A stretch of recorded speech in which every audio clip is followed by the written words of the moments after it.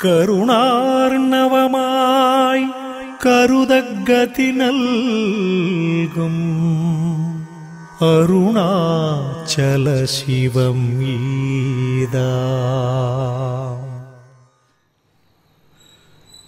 Namaste.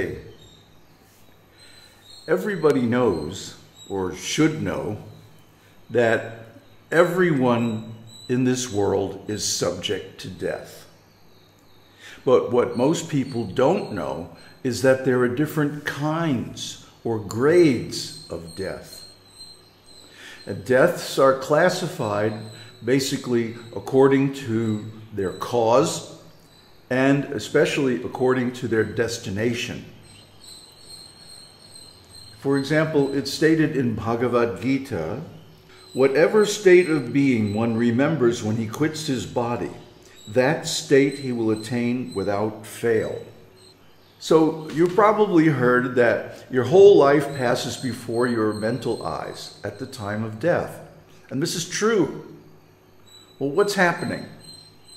What's happening is that all the impressions, all the memories, all the activities and their results of this entire lifetime are being rewound, kind of like rewinding a tape recorder, and compressed, just like compressing a video or something like that. And this becomes the seed of the next life. These become the vasanas, the mental tendencies that rule the next body. Just like the habits, tastes, and inclinations that we have today are from our previous lives. So what this means is that the thoughts or the state of being that we remember at the time of death is simply the summation of the states of being we had during this life. Let that sink in for a minute. Because we are not in control of our mind at the time of death. Only a very, very rare person can keep the mind under control when leaving the body. So what usually happens is one experiences this avalanche of thoughts, actually of memories, of the present lifetime, as they are rewound and compressed into the seed of the next life. So that means the habits, the mental states, the states of consciousness, the desires, activities, words, and so forth that we create during this life, during this whole lifetime, the aggregate of all these becomes the contents of the mind at the time of death. This is why it's said, a saint in truth is a saint in youth. Because one who is born into an exalted state of consciousness has worked on himself intensively in the lives before. So this is an authentic saint. This is a real transcendental person. We don't get to see too many of them because most of them go to the higher planets. How is that? Well, here's another quote from Bhagavad-gītā. When one dies in the mode of goodness, he attains to the pure higher planets. When one dies in the mode of passion, he takes birth among those engaged in fruitive activities. And when he dies in the mode of ignorance, he takes birth in the animal kingdom. So what this means, that if one lives a pious and pure and clean life with plenty of pious activities, good karma, punya, this means worship, prayer, giving in charity, performing sadhana, chanting mantras, meditation, and study of the Vedas. Then he goes higher on the scale of being. Why? Because, as we discussed in the last quote, the mind is full of pious thoughts. It's full of beauty and renunciation. And these are the qualities that lead to higher births in the heavenly planetary systems and even above.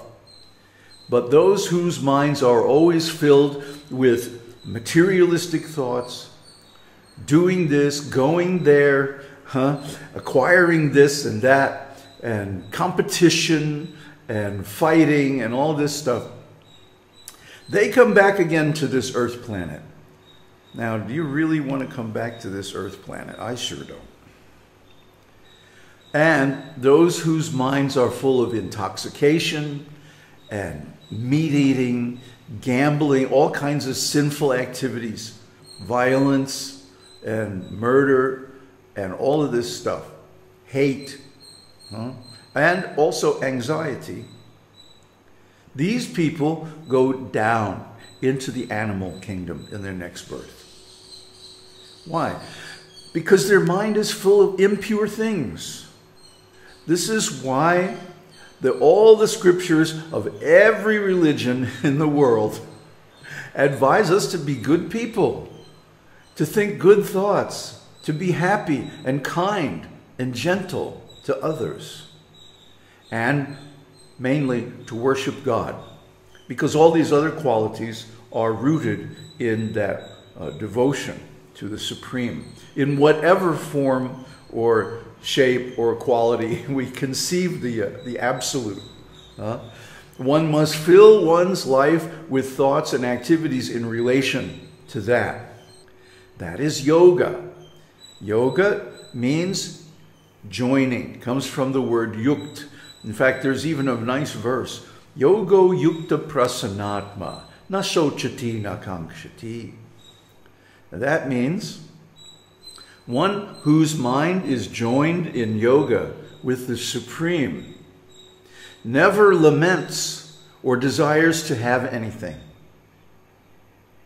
because he is so satisfied by means of this yoga, this meditation, this joining of the individual with the self, the real self, that he neither laments because of losing or not having anything, nor does he desire to have anything in this world. All his needs are supplied basically automatically by his good karma, by his pious deeds, and by his faith in the real power that runs this world, which is, of course, God. So that's a threefold classification. There's also a fivefold classification of deaths. And this is based on the state of consciousness. Now, for the last 2 years, I'm going to put up this chart here. We have been teaching these 5 states of consciousness based on the degree of self-realization or yoga that one has attained. Now, we're not going to talk about the Paśu, the animals walking on 2 legs, because they're off the bottom of the chart. They don't even count. They're not in yoga. They're V-yoga, V-yogis. So they go down into the animal kingdom. They're in the mode of ignorance, and there's like not even in the game. But one becomes a human being when one starts to worship God. And the first stage of this worship is the Dvaita-vāda. Dvaita-vāda means the dualistic view. I am one thing, God is something else.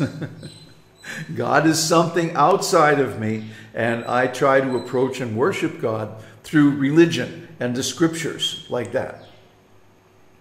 So this is called the Dvaita-vāda, and the activities or sadhana for that stage is karma yoga.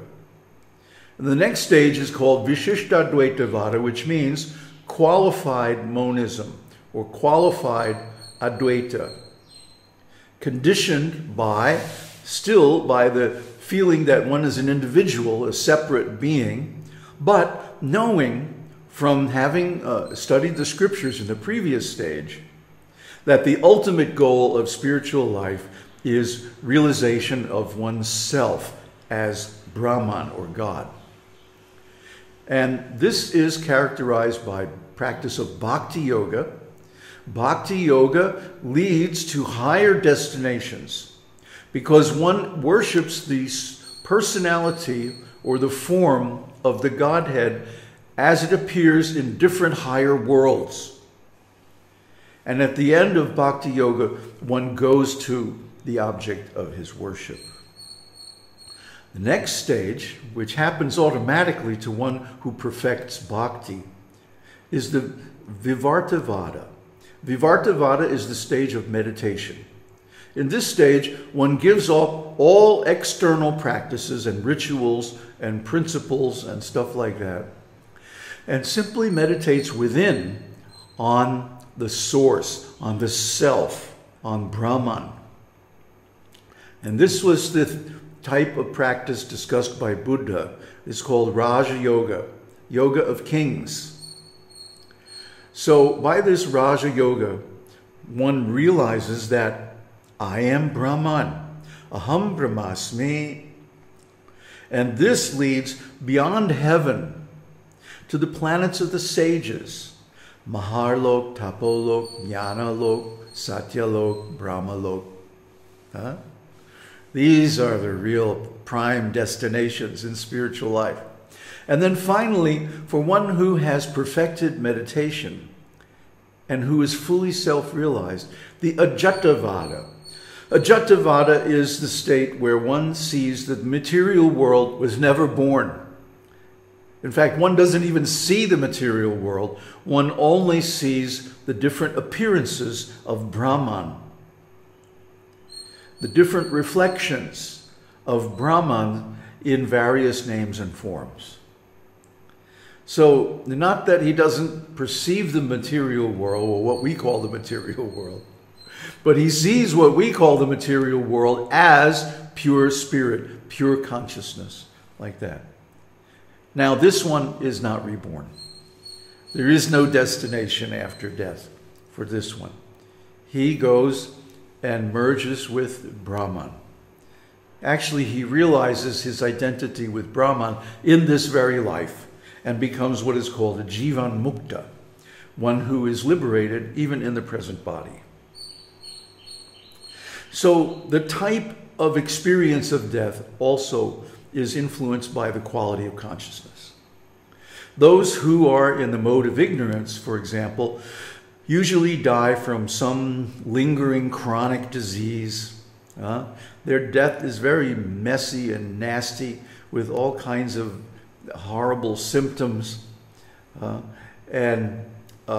Usually there's some sinful activities involved in their death and like that. Or maybe they commit suicide. And this leads down to the animal kingdom.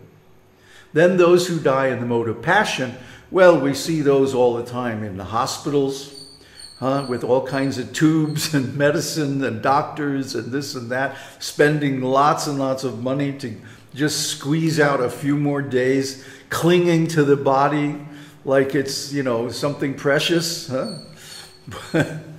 It doesn't really help. They still have to die. But because of their struggle, they come back as a human being again. Have to go through it all over again. And then there are those in the mode of goodness. And I wanted to tell this story, even though I'm almost out of time. But I want to tell this story of my sannyas guru, who died a little over a year ago. And I happened to be present at the time of his death. Now, I have a special ability that when I have a deep connection, an energetic connection with someone, when they leave their body, I can go with them, or I can even help them to go to a higher destination. So I happened to be present at the time my guru left his body. And I was able to follow him a long, long, long ways up to a higher destination. And then I lost him. Like he disappeared. I couldn't find him. And his death was so beautiful. There was no struggle, no resistance, no death rattle, no, bad feelings or negative emotions. just complete calm acceptance and silent knowingness, because he was already enlightened. He was already in Dvaita-vāda. And he had helped many people during his life. He had so much good karma. So when he died, it was easy. There was no struggle. There was no trauma. It was beautiful. You know, he looked into our eyes, and then he went into meditation. And after about a half an hour, he took one big deep breath and let it out. And that was it. He was gone. And I was holding his hand and holding his head. And I could feel him leave through the top of the head. So this is the mark of an enlightened being. When they die easily, and they pass out through the Brahmarandra, this tiny hole at the top of the skull, into the Sahasrara. So we can explain this in terms of the 5 bodies. We can explain it in terms of the different states of consciousness, or in terms of the chakras, or in terms of karma, or in terms of one state of self-realization. But however we explain it, it has the same meaning. And the meaning is that to have a good death, and especially to earn an exalted state or destination after death, one has to begin practicing self-realization now. The best time to start meditation and puja and all of that is when you're a young child. And the next best time is right now, today, and take a vow. I'm going to take care of myself so that I'm not afraid at the time of death, so that I can leave this body in peace, so that I can feel grateful that I'm being relieved of the burden of this bag of meat and bones, and that I'm going to some higher destination in the next life. Aum Tat Sat. Aum Shakti.